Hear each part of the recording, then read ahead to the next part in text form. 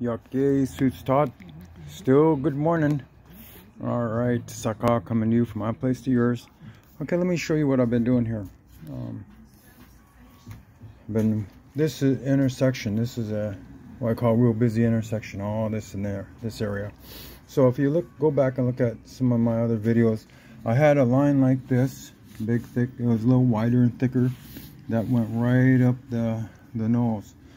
And what happened is this looked too flat. And so what I'm doing is I'm taking it down, dropping it on both sides, bringing it down, dropping the nostrils down, and dropping the top of the bridge of the nose down, and just methodically working it down. So anyways, I've been working on this for the last 4 hours using my tools, hand tools and whatnot. And so you can see that it's not just like a fast process. And I mean, if you were to watch the last 4 hours of carving, you'd be going, oh, you're sawing logs and taking a nap.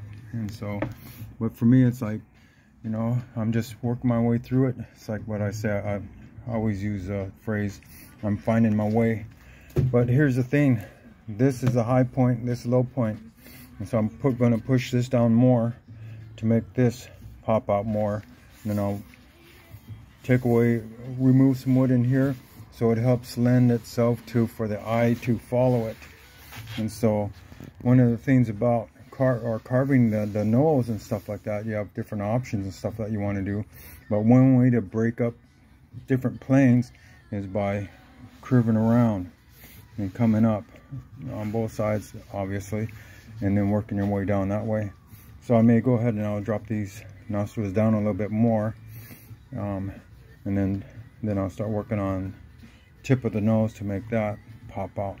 But everything else got to go down. So anyways, that's what's up with it today. Love the way the texture is looking on it too. So have a great day. All right, later.